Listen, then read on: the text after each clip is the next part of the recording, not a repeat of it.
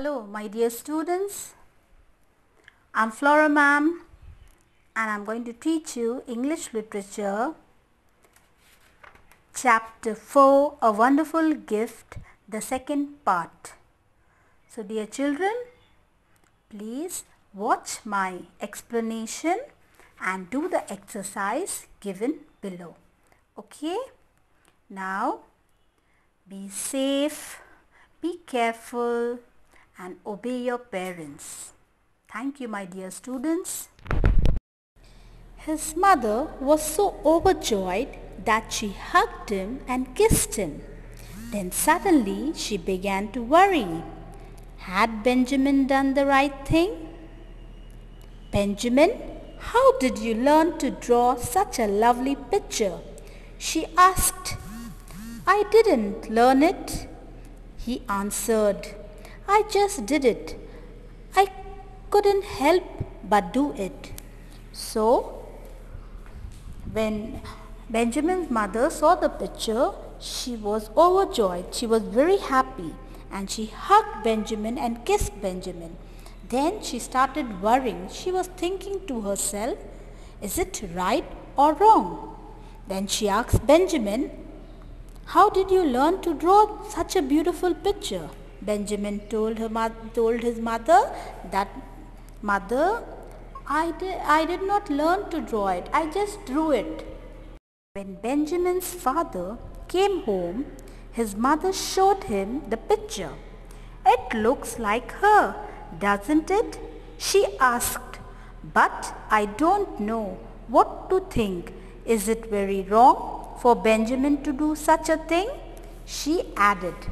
Now when Benjamin's father returned home, Benjamin's mother showed Benjamin's father the picture and told him that just have a look at it. It's so beautiful. It's so nice. But I don't know if it is right or wrong. Benjamin's father did not answer. He looked at the picture carefully.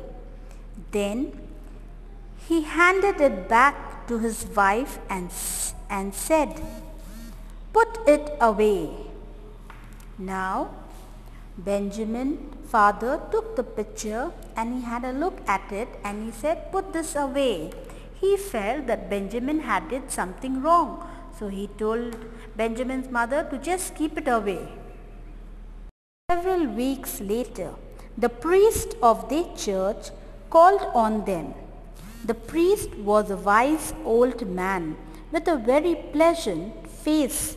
He was loved and respected by everyone. So a priest, like how you all have in the temple, you have Panditji, then in the mosque you have Molvi Sahib. So in the church they have a priest. Okay? So he called Benjamin's family. He said, please come and meet me. I want to meet y'all. I want to see y'all.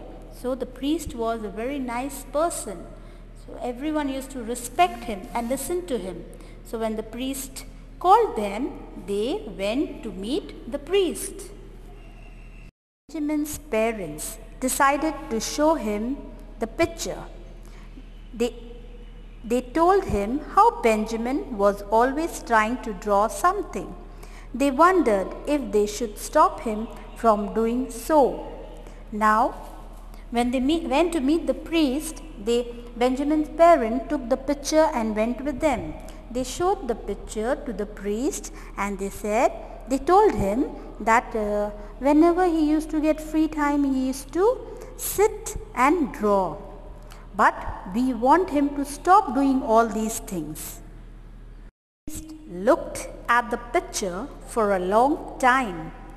Then he called Benjamin to him and put his hand on his head. Now the priest looked at the picture and called Benjamin and he put his hand on Benjamin's head. That means he is blessing Benjamin. This child has a wonderful gift. Why should anyone stop him from doing what he loves? He said, Let us hope that Benjamin will grow up to be an honor to our country. So the priest told Benjamin's father that this child, that means Benjamin, has a wonderful gift. So why should you stop him? Let him do. He will bring honor to our country. And the words of the priest came true. Many years later, Benjamin West became a great painter, and his pictures made him very famous. So remember what the priest told Benjamin's parents? That let him do painting, let him learn painting. Okay, he will bring honor to our country, and the priest's word came true. Okay, and Benjamin became a famous painter. Benjamin was an American painter. He was very well known for his war painting. You know, children, when they have war, okay, so he used to do those type of painting. He liked that.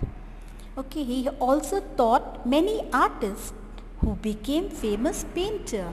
He started teaching many of them, and those art people, they became famous painter. Okay, so dear children, each one of us have a wonderful gift in us.